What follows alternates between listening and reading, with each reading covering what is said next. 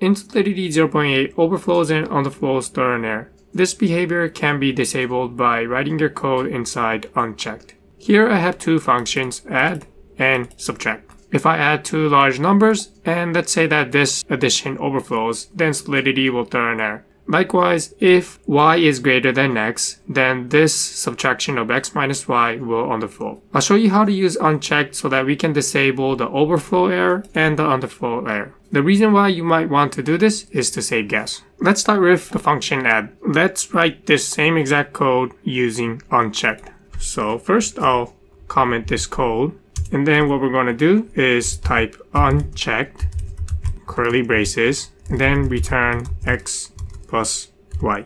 Whatever code inside the unchecked block, overflows and underflows will not be checked, so this is how we will be able to save a little bit of gas. Later when we run an example, we'll compare the gas usage of having our code inside the unchecked and having our code outside of the unchecked. Okay, moving on, let's also do the same thing for the function sub.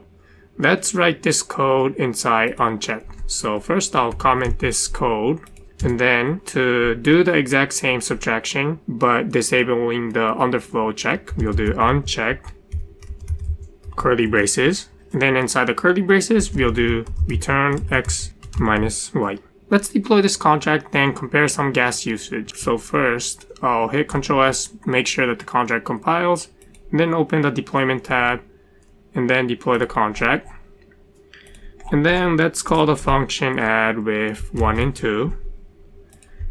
And then it returns a 3, and we'll get the gas usage from the transaction logs. When we call the function add using the unchecked, we used this much amount of gas, 22,103 gas. Let's also call the function sub and get the amount of gas that it used. So for subtraction, let's subtract 2 from 1.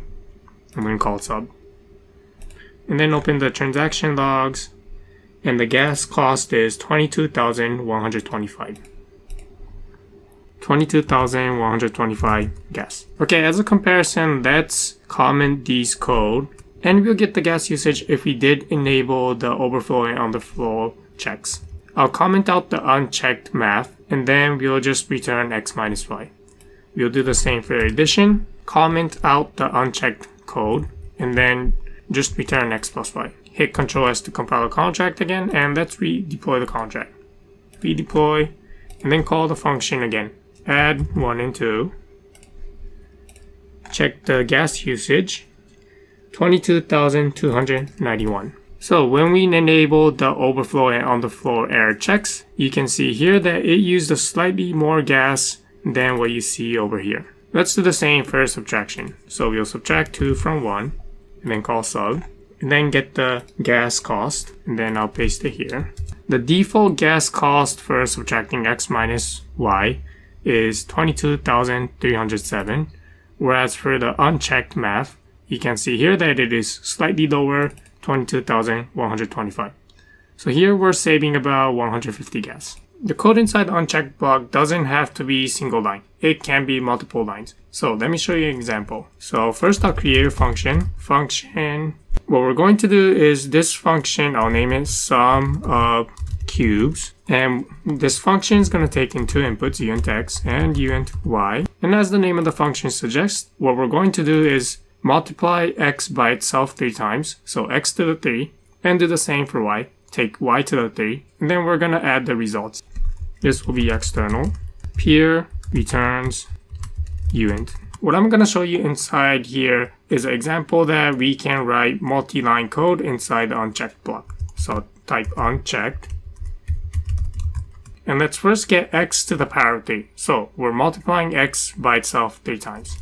I'll name it uint x3 equal to x multiplied by x multiplied by x. And then we'll do the same for the input y. Uint, I'll name it y3 is equal to y multiplied by y multiplied by y again. And then we'll return the sum of x3 and y3. Return x3 plus y3. Let's try compiling this contract. So I'll hit Ctrl S and the contract compiles. So this was an example of showing you that inside the unchecked block, you can write multi-line code. Although the code inside here will not check for overflows and underflows. So again, the code inside this block will save a little bit of gas.